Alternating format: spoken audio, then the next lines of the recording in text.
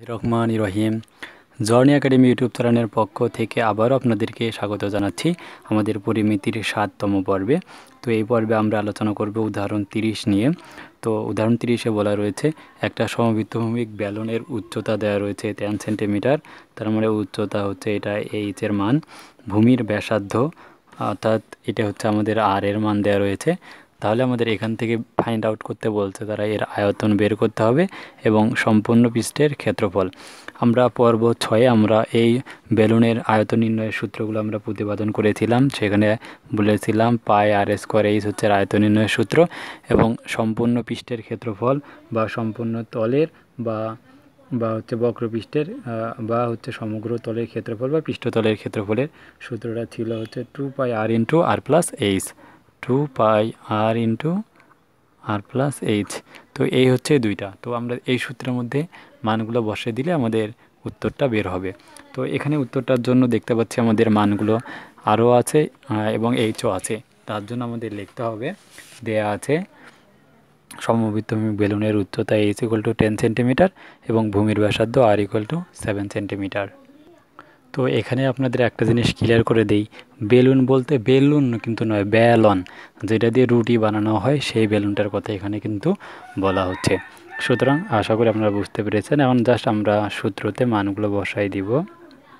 আমরা জানি বেলুনের উচ্চতা বা সমগ্রভূমিক বেলুনের মধ্যে শুরুতে আয়তন চাওয়া হচ্ছে, তাই আমরা বলবো যে বেলুনের আয়তন নির্ণয়ের সূত্রতে মানগুলো বসাবো। আয়তন হচ্ছে আমাদের পাই আর স্কোয়ার এইচ, মান বসা দেই। পায়ের মান আমাদের ব্যবহার করব 3.1416 ইন্টু আর এর মান রয়েছে আমাদের 7 সেন্টিমিটার 7 স্কোয়ার এবং এইচ উচ্চতার মান হচ্ছে 10 সেন্টিমিটার। দেন আমরা ক্যালকুলেটর ইউজ করব, আমাদের উত্তরটা চলে আসবে। তো আমরা ক্যালকুলেটর ইনপুট দিচ্ছি 3.1416 গুণন 7 স্কোয়ার গুণ হচ্ছে আমাদের 10। দেন আমরা রেজাল্ট পাচ্ছি 1539.384। তাহলে 1539.384। তো আমরা এত ঘন সেন্টিমিটার, যেহেতু আয়তনের একক অবশ্যই বলবো ঘন সেমি। তো অবশ্যই আমাদের বাংলা ভাষা আমরা বাংলায় লিখবো, ইংলিশে লিখবো না। এত ঘন একক লিখব, এখানে ঘন সেন্টিমিটার। তো আশা করি আপনারা এর আয়তনটা ইজিলি বের করার যে বিষয়টা আপনারা বুঝতে পেরেছেন। এরপরে আমাদের আর একটা চা হচ্ছে সম্পূর্ণ পৃষ্ঠের ক্ষেত্রফল। এরপর আবার বলবো আমরা আবার আমরা জানি, তো এই কথাটা বারবার না বললেও চলবে।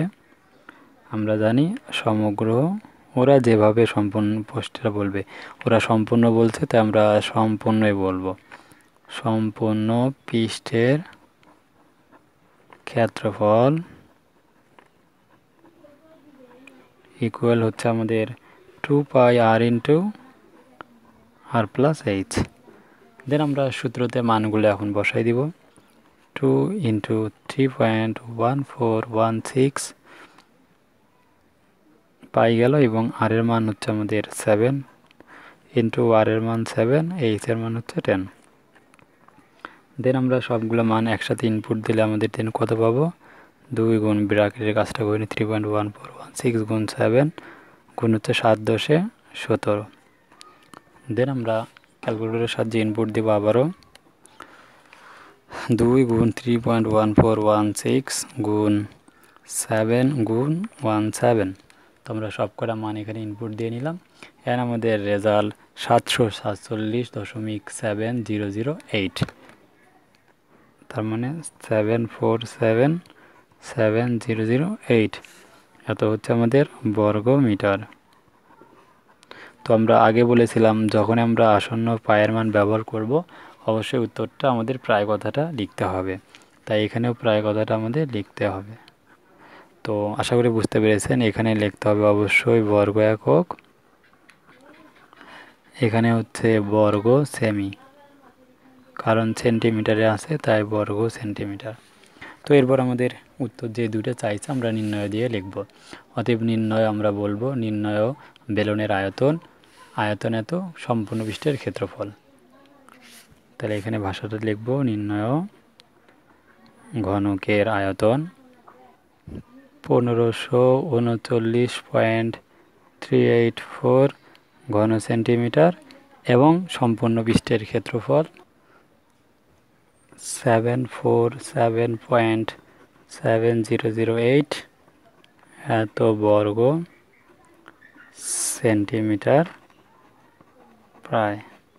তো এখানে আমাদের এত সেন্টিমিটার প্রায়। তো আশা করি আপনারা ইজিলি বুঝতে পেরেছেন যে 7 নম্বর পর্ব পর্যন্ত আমরা যে প্রশ্নটা সলিউশন করলাম। তো এর পরবর্তী আমরা 8 নম্বর পর্বে যে আমাদের অনুশীলনী রয়েছে এমসিকিউ টাইপের বেশ কিছু কোশ্চেন। তো আমরা এই কোশ্চেনগুলো আলোচনা করব পর্ব 8-এ 1 থেকে 4 নম্বর প্রশ্নগুলো। তো সেই ভিডিওটি দেখার আমন্ত্রণ জানিয়ে এই ভিডিওটি এখানে শেষ করছি। দেখা হচ্ছে আমাদের 8 নম্বর পর্বে। So thank you watching my video.